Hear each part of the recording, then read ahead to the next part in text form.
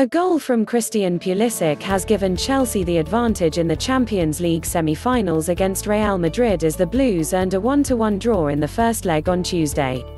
Pulisic became the first American to score in the semi-finals, while also becoming the highest-scoring American in the competition's history. In a match where the Blues were the stronger team in the first half and Real were better in the second half, neither could find the winner as chances were hard to come by. Chelsea started the match under the rain on the front foot and threatened early, with Pulisic setting up Timo Werner with a golden chance moments in. The German, one-on-one with Thibaut Courtois, was denied by the foot of the Belgian as the hosts dodged a bullet.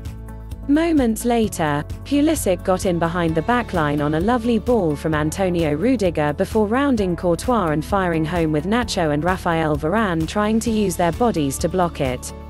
The crucial away goal saw Chelsea not only take the lead on the scoreboard but also earn all of the momentum against a puzzled Real that struggled dealing with the pressure of the visitors. Los Blancos needed something to change the swing of things, but breaking down the Blues' brilliant backline was proving tricky. Craving even more coverage of the world's game?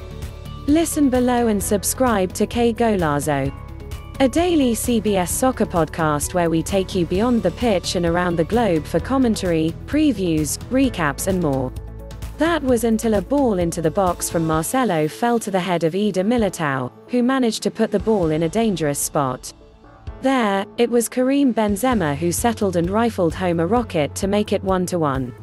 The rest of the way saw some back and forth, with Real having the majority of the ball and the chances.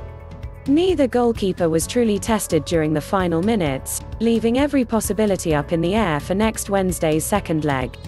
The winner of next week's game will advance, while a 0-0 draw will be enough for Chelsea. A 1-1 draw would force extra time, while a draw with more goals would see Real advance to the May 29 final.